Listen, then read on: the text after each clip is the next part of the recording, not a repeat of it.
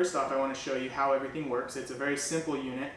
As you can see, everything is very compact. When it's folded down, this piece just slides in like so, like there.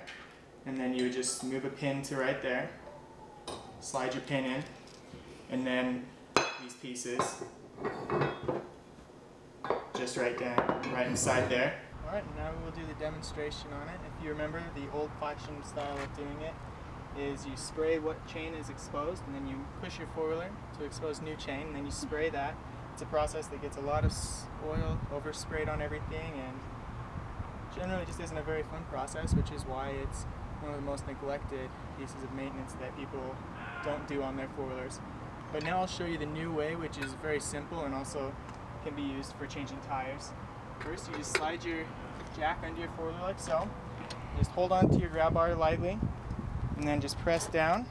And with just minimal force, it lifts up the back of your four-wheeler.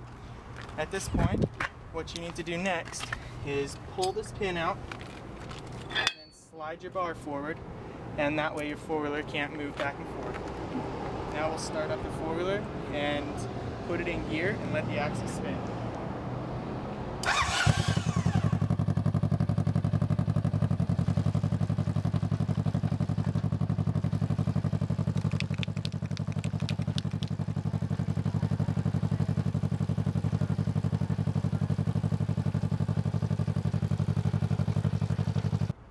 And it is as simple as that, and it didn't take you a long time to do it. As well, now the tires are off the ground, so you can change your tires if you need. Then to put your four-wheeler down, you just reverse the process. Just pull your stand out slightly, just step down on it, push forward, and then your four-wheeler is on the ground and ready to go again. This can also be used for jacking up the front of your four-wheeler as well. All you do is you take your jack, you slide it underneath your A-arms, right, like so.